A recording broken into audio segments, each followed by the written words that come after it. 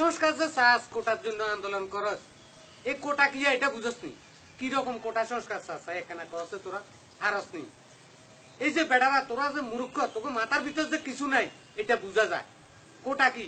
কোটা হইলে এই যে উপজেলা কোটা জেলা কোটা বিভিন্ন ধরনের সুবিধা বঞ্চিত যারা আছে যারা অনগ্রসর জনগোষ্ঠী আছে তাদের জন্য তাদের প্রতিনিধিত্ব করার জন্য সরকারি চাকরিতে সরকার এটা একটা সিস্টেম করছে এটা বাংলাদেশের সংবিধানেও আছে এটা না করলে একচেটিয়া কিছু বিশেষ জনগোষ্ঠীর লোক সুযোগ সুবিধা পাই যাবে কই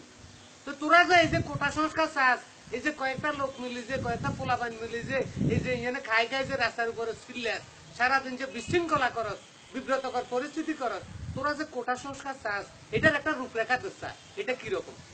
এরে বেড়া এই যে বাংলাদেশ স্বাধীন করছে ৩০ লক্ষ শহীদের রক্তের বিনিময়ে এই দেশটা স্বাধীন হয়েছে ২ লক্ষ মা বোনের ইজ্জতের বিনিময়ে এই দেশটা স্বাধীন হয়েছে তারা যে এই যে তাদের জীবন ত্যাগ তাদের যে তিতিক্ষা তাদের যে আত্মত্যাগ সেটার স্মরণে সরকার ৩০% মুক্তিযোদ্ধা কোটা রাখছে এই ৩০% মুক্তিযোদ্ধা কোটাও তো সারা দেশে এখন বাস্তবায়নও না 5% লোক মুক্তিযোদ্ধা কোটায় নাই হিসাব করতে গেলে সাহাগই এই যে অল্প কিছু লোক মুক্তিযোদ্ধা কোটায় তারপরে আছে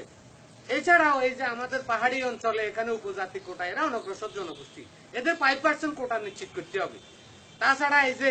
আনসার পিডিপির কোটা থেকে শুরু করে অন্যান্য যে সকল কোটা আছে এগুলি একদম যুক্তিসঙ্গত পাকিস্তান আমলে কোনো কোটা আসেন না তখন পশ্চিম পাকিস্তানিরা এই মেধার একটা অজুহাত দি সমস্ত লোক বড় বড় পদে পশ্চিম পাকিস্তানের আসিল এই যে আমাদের বাংলাদেশ বাঙালি জাতি এদেরকে অবহেলা করতো তো তোরা এই যে কি একটা কোটা সংস্কার চাস এটাই তো আমি বুঝি না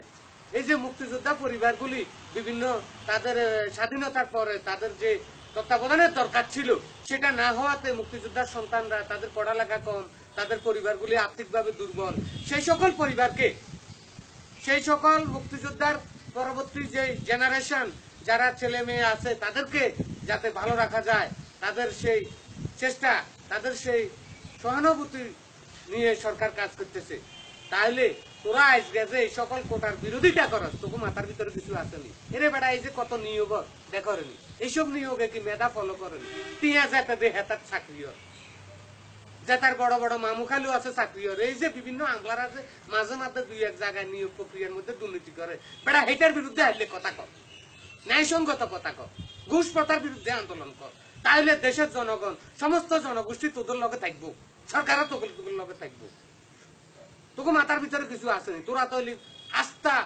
মূর্খ তোরা তো সাধারণ ছাত্র মেধাবী ছাত্র না এই যে তোকে এটা সাধারণ ছাত্র পরিচয় তোকে হওয়ালে কম জ্ঞান গরিমা কম বুদ্ধি কম এই জন্যই তোরা অন্যের কথায় নাচো কি কোটা সংস্কার চাস আমি তো তোকে এইসব কথাবার্তা বুঝি না এরে বেড়া গাছ লাগায় একজনে ফল খায় আরেকজনে সারা দেশ এই যে আজকে বাংলাদেশের মানুষ সারা দেশের মানুষ স্বাধীনভাবে আমরা বুক ফুলে চলি বাঙালি জাতি হিসেবে সারা বিশ্বের সামনে আজকে মাথা উঁচু করে চলি এটা কি কারণে হয়েছে এটা হচ্ছে মুক্তিযোদ্ধার কারণ যারা তাদের জীবন যৌবন ত্যাগ তিতিক্ষা দি তাদের রক্ত দি তাদের গাম দি এই দেশটাকে স্বাধীন করে গেছে যারা জীবন দিচ্ছে তারা কি আজকে এই স্বাধীনতার সুফল ভোগ করতে পারতেছে না তাহলে তাদের সেই পরিবারকে তাদের সেই সন্তান তাদের বংশধরদেরকে আমরা যদি ২-৪টা লোক সেখানে সরকারি বেসরকারি বিভিন্ন স্বায়ত্ত শাসিত প্রতিষ্ঠানে যদি আমরা সুযোগ দিই এটা কি মহাভারত অশুদ্ধ হইব এরে বেড়ারা তোরা না বুঝি আমরা যে পাও কোটা সংস্কার চাই কইছিলেন কির কোটা সংস্কার চাই এটা আর এখানে বুঝাই কথা প্রত্যেকটা জেলার জনসংখ্যা ওয়ারি কোটা নির্ধারিত করা আছে এবং সেগুলি মেধার ভিত্তিতে নিয়োগ হয় মুক্তিযোদ্ধা কোটা গছ উপজাতীয় কোটা গছ সেখানেও তাদের প্রতিনিধিত্ব করার জন্য সেখান থেকে তাদের মধ্য থেকে মেধা তালিকা প্রণয়ন হয় তাহলে তোরা কি কথাবার্তা হলে রাস্তা পাইছ আরেকজনের কথা শুনি কিছু উস্কানি পাইয়ে রাস্তা চলিয়ে আইছ